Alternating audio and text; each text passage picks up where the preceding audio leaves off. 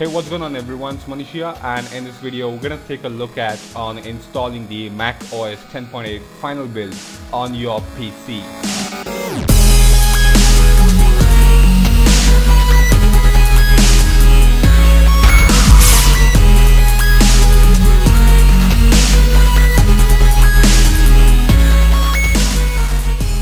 Alright guys, so we have got like lots to cover in this particular video, so let's get started right away. So the first thing which you got to do is that go to my description and click on the first link which you can find over there. So that should basically download this particular file over here. I downloaded this particular file from the official VMware website, and the version is 8.0.3. So once you've got this particular file downloaded, right click on it and run it as an administrator and install this particular application.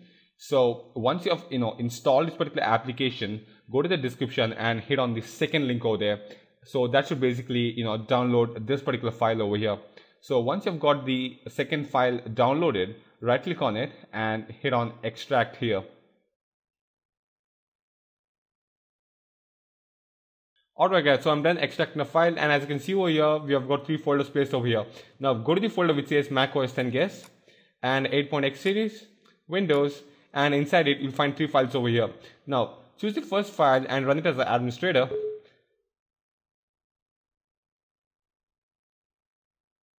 So once you're done with that, do the same for the third file over here, run it as an administrator. So mind you that these 2 files over here needs to be run as administrator, or the patch thing just won't work. So once you're done with that, you'll find this hardware virtualization folder over here. Now this particular folder is really for those section of people who get this hardware virtualization problem when installing the Mac operating system. We'll work around this particular problem a bit later on this particular video, but for now, go to this particular folder and double click on this particular file over here.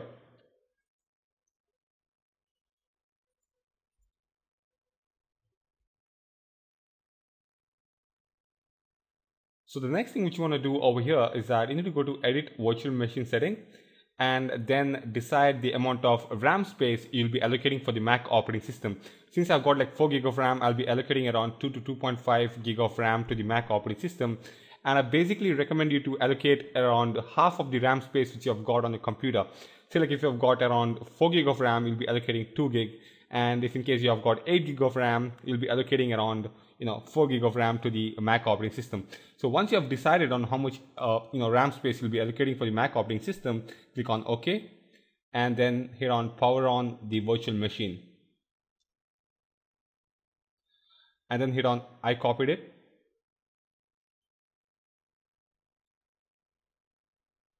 Since it's the first time you're booting the Mac operating system, it might take around 5 to 10 minutes to get things started.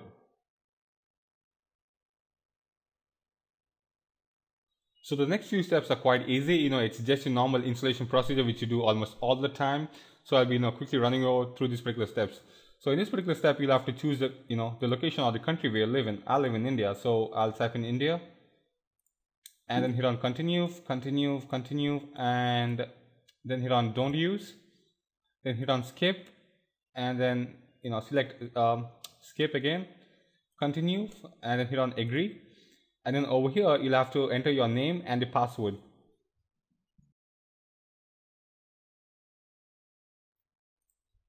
So now it's like basically creating an account for the Macintosh operating system which you're going to use. And then choose the location, then hit on skip, and then hit on skip again. And then choose the button which says start using your Mac. So that should basically get the Mac operating system running.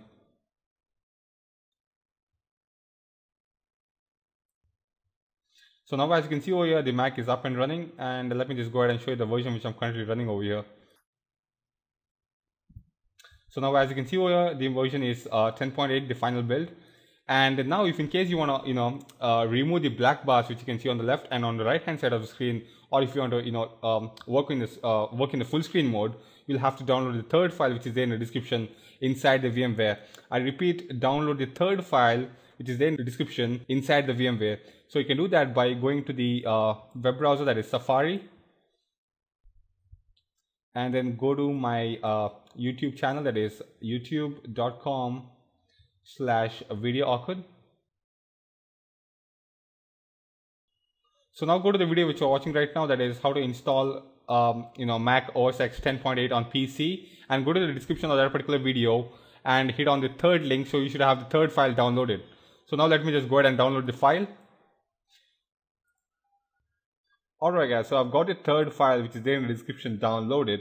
So now as you can see over here in the download directory, the app has been downloaded. Now in order to install this particular application, go to System Preferences and then go to Secure and Privacy, unlock it, type in the password, and then select this particular option, that is Anywhere, allow from anywhere, and then lock it back again.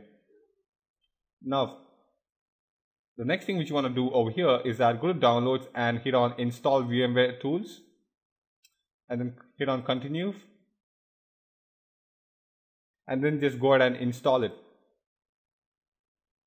Type in the password and install software, continue installation. Alright, the installation has been done, and you might probably get an error message saying that the installation has failed, but that's okay. Go ahead and restart the Mac operating system.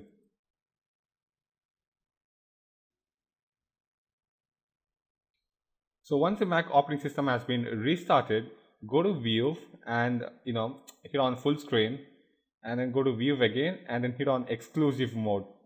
And then as you can see over here, you have been switched to the full screen mode.